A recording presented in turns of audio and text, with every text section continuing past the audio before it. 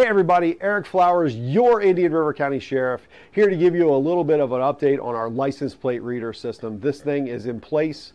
We've been operating it for over a year now, and I know there's been chatter about it on social media. It is working fantastic. We've got a great case we're going to feature for you today. There were some bad guys that came up out of South Florida. They came into Indian River County on the north end. They started committing smash and grab burglaries. They then moved their operation down to Vero, committed another smash and grab burglary there. In the meantime, our real-time crime center, which is where I'm coming to you live from, was able to identify that vehicle.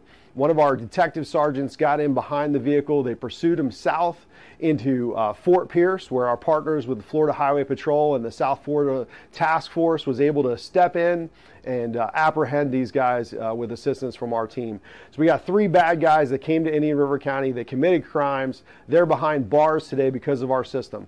The crazy part about this story is they put these paper tags over top of their license to try and hide it. So these bad guys know that we've got this license plate reader system in place, and they're doing everything they can to conceal their identity because they know Indian River County Sheriff's Office is going to get them if they show up with the wrong license plate on their car.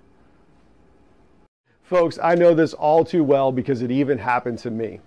I was returning home from Black Friday shopping, and I was stopped by our team and shocked to learn that the car I was driving had the plates switched out. In the past 2 months, we've had 12 known reported instances of stolen license plates from vehicles and trailers. Bad guys know that if they steal a vehicle, they also have to steal a replacement license plate to be able to get by our technology.